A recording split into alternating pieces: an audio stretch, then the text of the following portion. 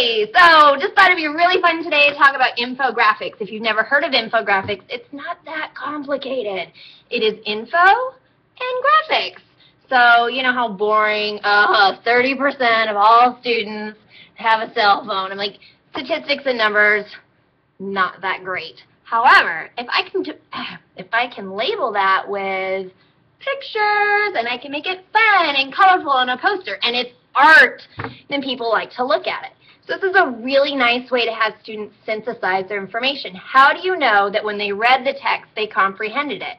Well, if you ask them to draw it, you really have to understand it to draw it. So that's a really great assessment tool, and it's pretty fun, and it helps them to summarize and graphically represent the data mathematically in some cases, so that's a really good STEM activity. So let's do infographics.